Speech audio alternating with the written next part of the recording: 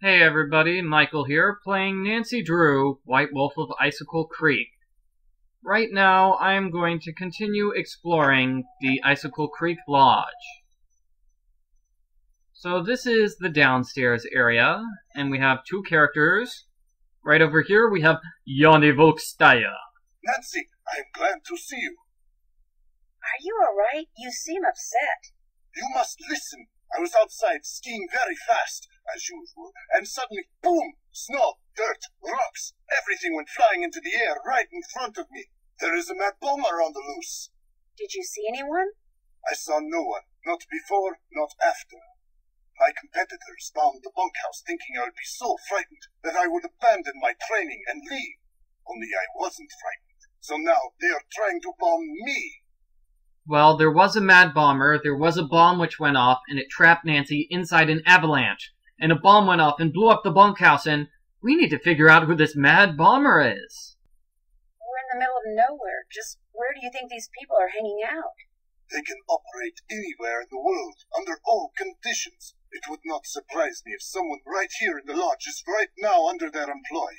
But to them, I say, "Pah! They do not scare me. I am the best cross-country skier in the world. I will neutralize their petty threats with my excellent strength, skill, and speed." I am sorry. Enough about my problems. Did you want something? Have you ever seen the wolf while you were out training? No, for which I am very grateful. In my country, in Fredonia, it is said that the gaze of the wolf will make you go blind. Uh-oh.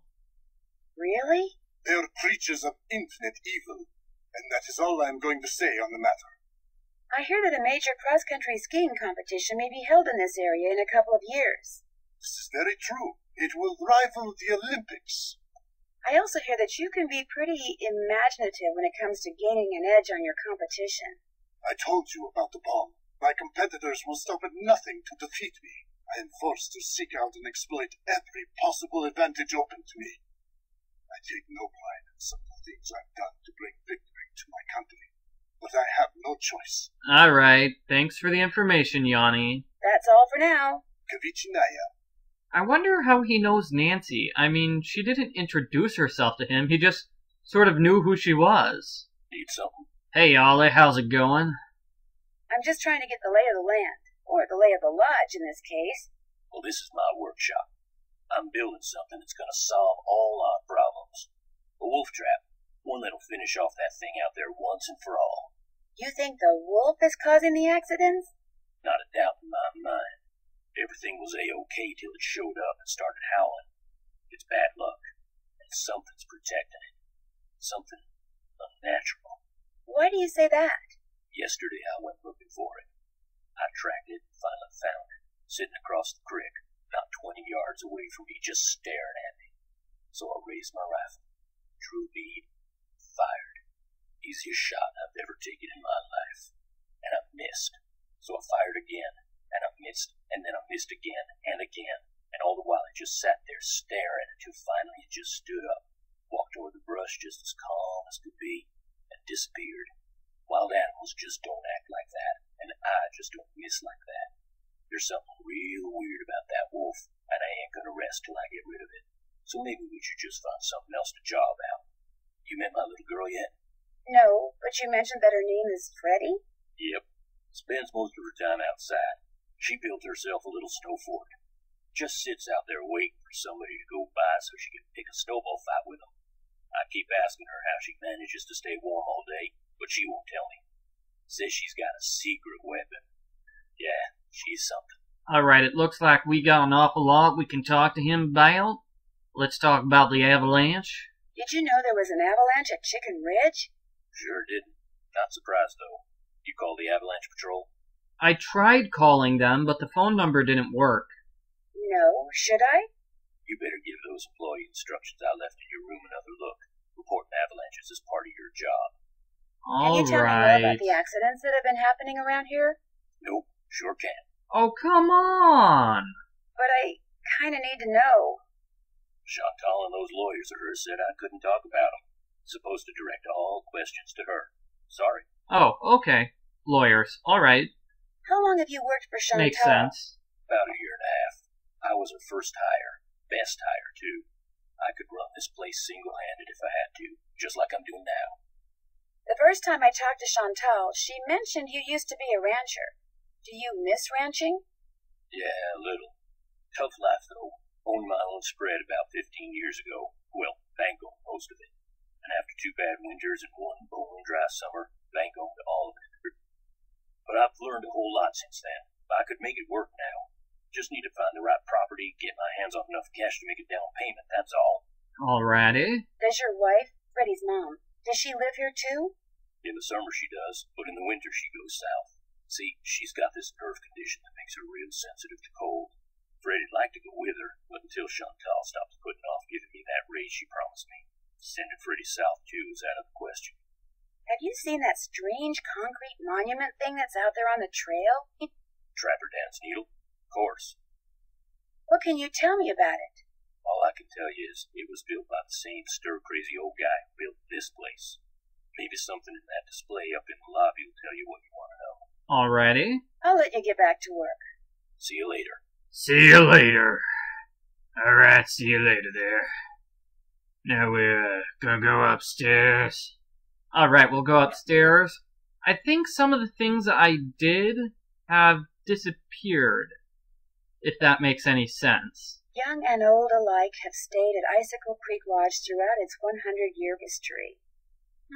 Looks like some of the pictures are missing. When I failed at the cooking challenge in the last video, I think it sent me back in time, an hour or so. So Nancy Drew is now a time traveler, and that sort of undid all the things I did there, such as talk to Freddie and look at those pictures. What you need. I'll let you get back to work. If you need anything, just holler. At least I think that's what happened. I could be wrong, so make sure to save your game, especially if you're going to do a cooking challenge, which is what I'm going to do right now. So let's save the game here, and now let's get cooking.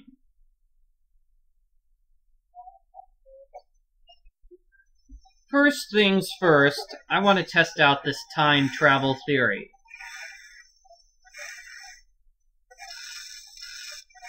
So let's purposely start a fire and see what happens. It is now 12:17 p.m. 12:17 p.m. And now it's 12:15 p.m. Wow!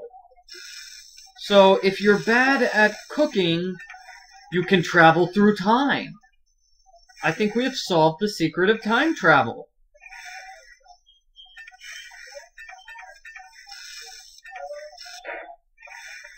Let's see if I can start a fire on this grill.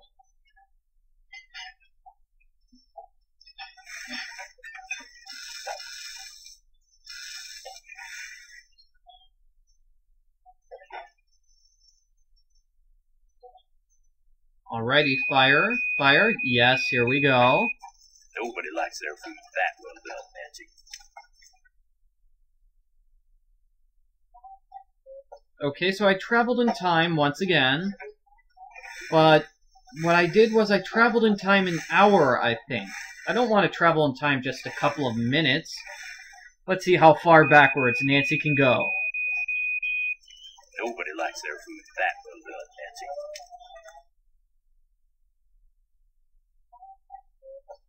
Okay, one more try. One more try, everybody. One more try. I think if you fail enough times in a row, you get sent back in time an hour.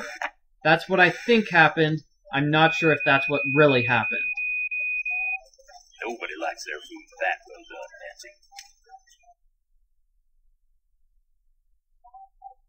Nancy. Okay, never mind. Okay, fine.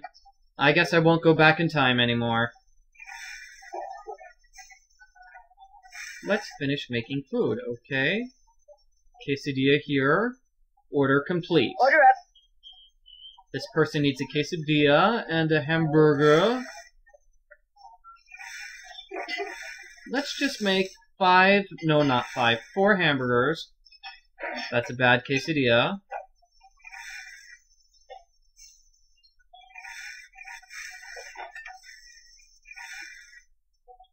Good quesadilla. So now we have hamburgers ready. Well, that's a burnt quesadilla. Okay, I am bad at quesadillas. This is 2 cheese, 2 lettuce.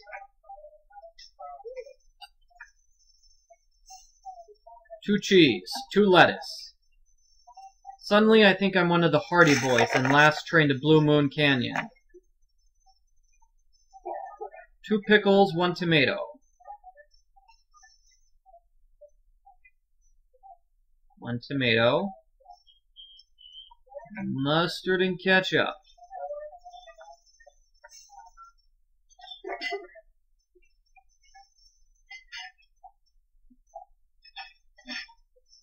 Order up. Yes. Okay, this is a hamburger, cheese and lettuce.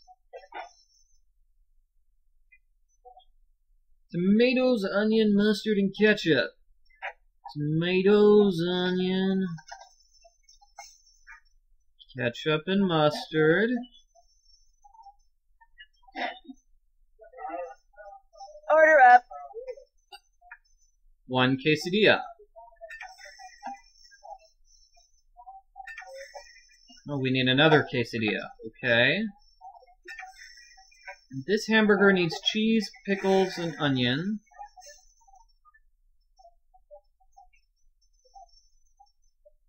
Cheese, pickle, onion. 2 onion. And ketchup.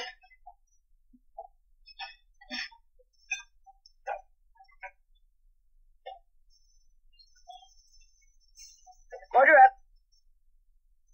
Order up. And 1 quesadilla. All right. So what happens to the remaining hamburger? Do I get to eat the hamburger? Alrighty, so that's it for cooking. Alright.